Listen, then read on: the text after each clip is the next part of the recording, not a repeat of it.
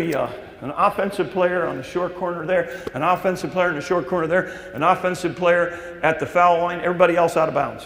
Hurry up. And now, who takes the best charge here? Because you're all going to take a charge. Hurry up, you do.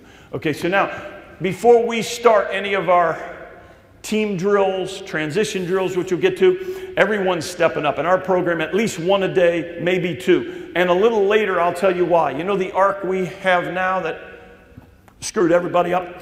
We have a bigger arc because we wanted to be proactive with the new rules. And so we have to step up further. So now you're looking straight ahead. I'm going to throw it to one of these guys. Now what I want you to do so nobody gets hurt, and nobody gets hurt at our practice, if I throw it to you, you're going to drive hard, you're going to put your arm right in your chest, and you can't leave the floor. So you ready? So you're going to be coming, and right, and we got to hear something. I got, a little enthusiasm. Because everybody in the program is going to take one, and if I don't like it, my guys always hear me say this. I know we have a couple coaches from Cheyenne. They've been to plenty of practices. If I don't like the smell of the gym, we're going again. There's a smell in a gym when you got an edge, whether you win or lose. So we got to have a good smell. You guys are going to be next up. So you ready?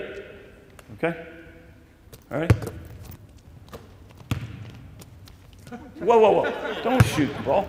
All you're doing is go as hard as you can. If I throw it to this guy, go step up, hit him, and right, next guy. It should take 2 seconds. Are we ready? You don't shoot the ball. You ready? Go. Come on, quick, get outside. Next guy, here we go, quick. Next guy up. We need an offense over there. Quick, next guy, come on. Till we hear something. Beautiful, beautiful. Everybody got the picture. Now, you'll never come to one of our practices when we don't start the day with everybody taking at least one or two above and outside the arc. And then some days, maybe we'll mix it up and we'll have the ball in this guy's hand. He'll drive, he'll kick. You'll jump to the ball and take a charge. But we're going to get some step-ups. We're going to start the day with step-ups.